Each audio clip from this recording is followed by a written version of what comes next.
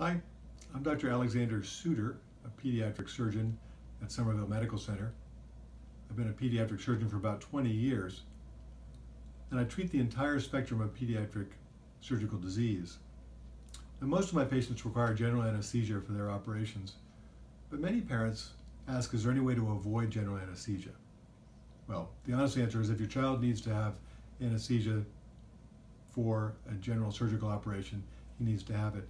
But there are some patients where we can avoid general anesthesia by using local anesthesia. Here's how it works.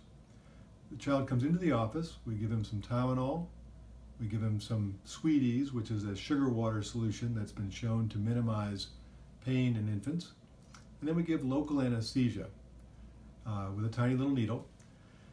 The operation itself is done here in the office. We send the parents home with instructions and suggest that they give Tylenol in the post-operative period if necessary, but quite honestly, it's rarely necessary.